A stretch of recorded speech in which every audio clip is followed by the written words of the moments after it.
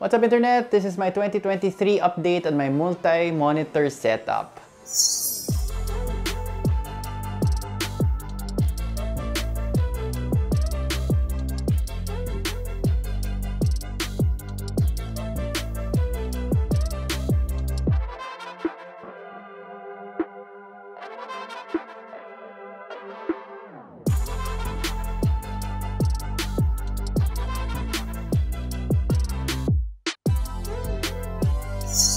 And I swear that this video's point isn't just to talk about the magnificent ROG PG48UQ OLED 48 inches, 165 Hz or so, I think, refresh rate. Although that is the main difference for this year's setup. I've used 4 monitors for a couple of years, but my primary one for a long time was a BenQ 27-incher 2K 144 Hz. So very decent. Again, it was a whole saga how I fell in love with the ROG PG48UQ. You can look at it in the other videos. But this is gonna be strictly productivity, guys. For real. Although, I do have to admit that this monitor allows me to buy Windows keys in stunning detail. And of course, you know where this is going. We're gonna be hearing about our sponsor, CD Key. For those of you who don't know, we also use CD Key for, like, it's so huge, I have to pan out so that you can see the monitor. We do use CD Key for the shop quite extensively, and we've bought hundreds of keys from these guys. So when we say it's recommended, we're putting our money where our mouth is kasi kahit kami ginagamit namin on a very regular basis. So we already have an account, so we just need to sign in. We use them to buy Windows keys, Windows 10 and Windows 11. The links are already available dito sa homepage nila, but you can also find them in the video description below. Let's say you need to get Win 10 Pro. Just click on it. Buy now. Again, you do need an account, but it's very easy to set up. If you have any kind of e-commerce account, sanay na sanay ka na dito. And here we are at the cart. I've added to cart. The most important thing you need to do is to make sure you put in our code HS20. 20 is 2020 when we signed up with them. So 3 years na kami na with CD Key. Hindi sila fly-by-night. They're a legit quality operation that we use all the time. HS20, and you click apply. And you notice you get a hefty discount. It's like a 20% or so, I think. So here, from 22.21, naging 16.66 na lang. You submit order. And there are various modes to pay. Actually kami, naka-PayPal na kami. So parang naka-auto set na yung PayPal namin to allow payments for CD Key. Iba-iba yung options. Once you click Pay Now, you'll be able to find the key that you ordered in your account profile.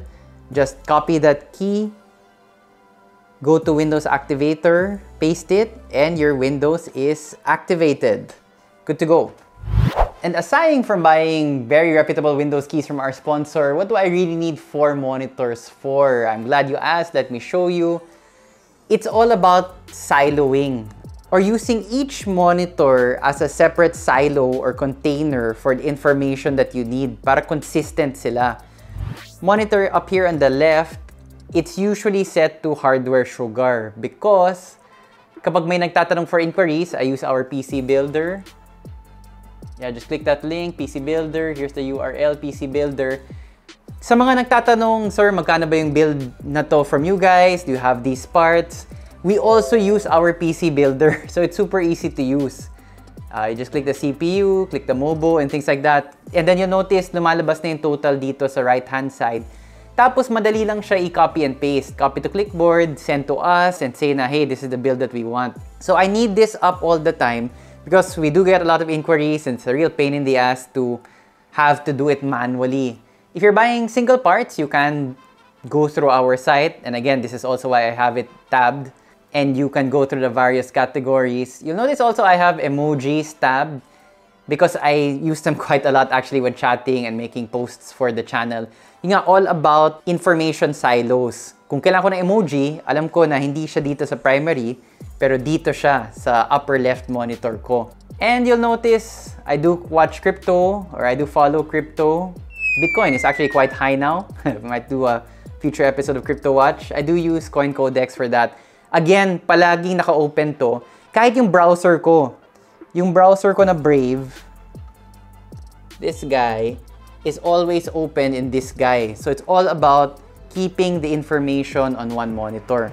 The PG48UQ, of course, is my primary monitor, and my primary surfing gets done here, answering emails, jumping into Facebook when I need to post, and YouTube. My gaming gets done here. So this is the one that I'm directly facing. Again, this won't be a love letter to the PG48UQ, but the text is so crisp, and when you game, it's really an immersive experience. 4K. Here, we have one in a vertical mount position. And this one is for all of my chats, my Slack, my Viber, my WhatsApp, everything chat-related happens through here. Slack is how I communicate with the guys in the shop as well as the other employees who aren't there.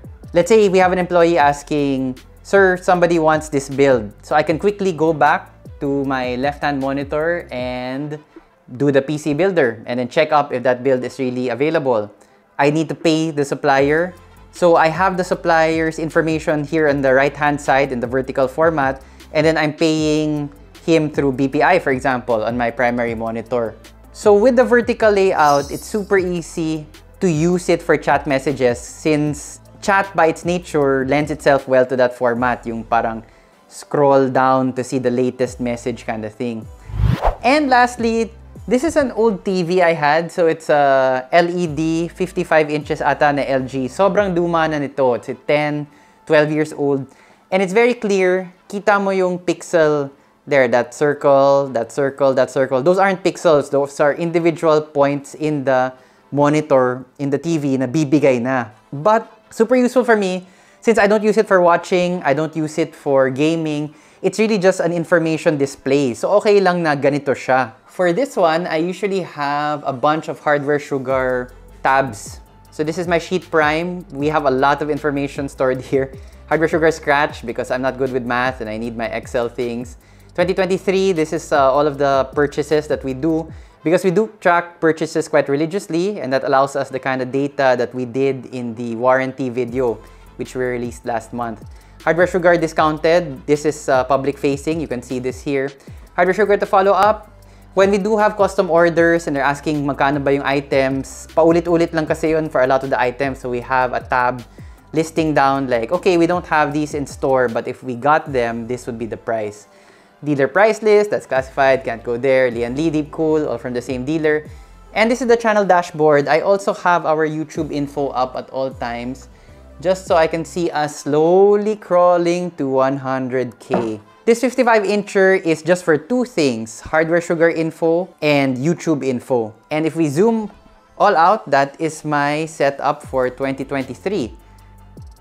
Upper left-hand monitor for Hardware Sugar website, primary monitor for primary things, right-hand vertical monitor for chat, and fourth monitor TV on the right for Hardware Sugar data and Hardware Sugar YouTube analytics. So that's what 4 monitors might be good for you. And again, of course, you don't have the same use case, work case as me.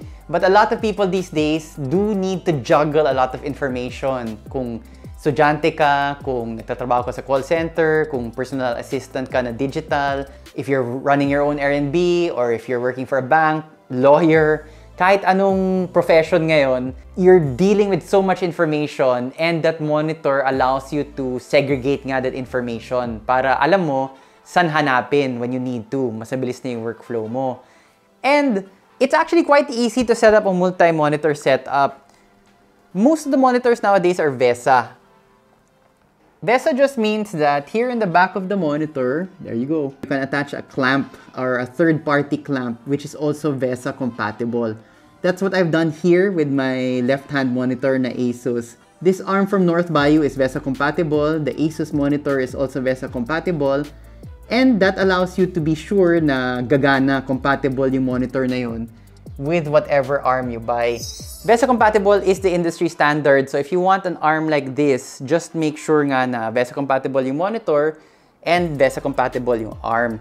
And you'll notice I had to be creative kasi a lot of the ways to have multiple monitors is you clamp it here. May clamp ka, parang ganito, clamp, and it clamps to the side of your desk like this. Yung problema, yung desk ko dito sa bahay, gawa na siya, kumbaga, parang sinalpak na lang dito. Walang edges. The only possible edges are here, but you can't get a clamp here, number one. And number two, you can't have a clamp and then you're working here and then you're turning here. The angle just won't work. You won't get the proper angle for the monitor. Yung karaniwan kasi, yung clamp na sa likod, nandito. Let's say, for example, sa likod. Pero yun nga, solid na to eh. Hindi ko magawa dito sa setup ko. But I improvised. I got a ledge, this one, and then I secured it sa ilalim and sa ilalim. And so now that's a ledge where you can clamp a monitor arm on. You'll notice actually na medyo bumibigay na yung ledge. Pero okay pa naman. It's been like that for a couple of years now. So far, it hasn't given way. There is a slight angle to it already. Pero, you know, it's still working, still good. And it allows me to have this upper left monitor. So when going for a multi-monitor setup and you're trying to figure out paano mo ipapagkasya sa desk, you can stuff everything on your desk, like what I've done for the PG48UQ, for the vertical ViewSonic monitor, and for the old TV. But another way to do it is to use these kind of monitor arm clamps, which actually I would do kung kaya ng desk ko, which it can't at the moment, unfortunately.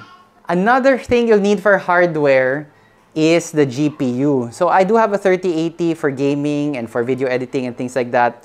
But for multi-monitors, you don't need an expensive GPU. All you need is a GPU with multiple display ports. And I don't mean the actual display port. I just mean the ports of the GPU that you plug into. It can be HDMI, it can be DisplayPort, it can be even DVI for older GPUs. You can get older cards which will have multiple ports for display. This one has 4. That's pretty standard for high-end cards now. 3 DP, 1 HDMI. But again, you don't need to buy something like a 3080 to have a multi-monitor setup. You can get something like the GT730 where actually hindi habol mo yung performance. Yung habol mo yung multiple ports dito sa likod ng card, which will allow you to plug in multiple monitors to your rig. Just make sure that your monitor is compatible with the GPU. So kung HDMI to, kailangan at least may isang HDMI dito sa GPU mo. The more monitors you add, sakit yun sa ulo. Trying to figure out like, oh goodness, I have a mini DP and I have 2 DPs and I have 1 HDMI, but my GPU only has 3 DPs and 1 HDMI. It's a real pain in the butt. And yes, there are converters like this one, which I'm using here. I think this is for my TV, so you don't really need the refresh rate and things like that. This is actually HDMI to DisplayPort. I don't really like using adapters. You know, a lot of things could go wrong. Pero if it's just for basic things like showing information, an adapter is fine. So you don't need to go super expensive. Yun nga, pwede ka bumili ng second-hand GPU, di mo habol yung performance GPU. So any GPU na okay yung ports will do. And even for multiple monitors, you don't need to get very expensive. Ito nga, 11-year-old TV, ginagamit ko ngayon as an extra monitor. Itong ViewSonic ko na to is really old. I think maybe even older than the LG TV. Sobrang luma na nito. It was a gaming monitor before, but I've since upgraded, but I'm still using it every day. Ganun din si Asus. Although the Asus one, this one I really got as a secondary monitor. But again, that was years ago.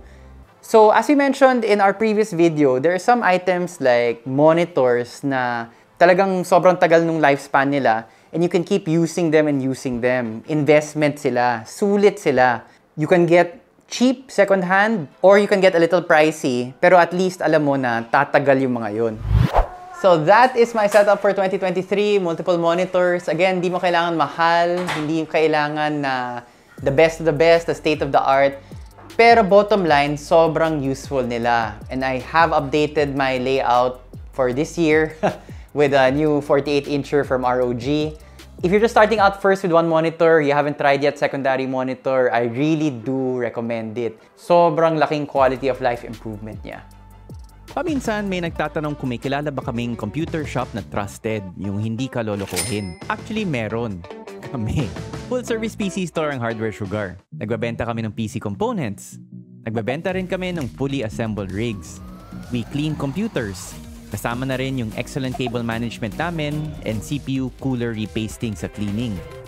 We also clean and repaste GPUs. Nasa Makati yung physical store namin and you can also buy from our site www.hwsugar.ph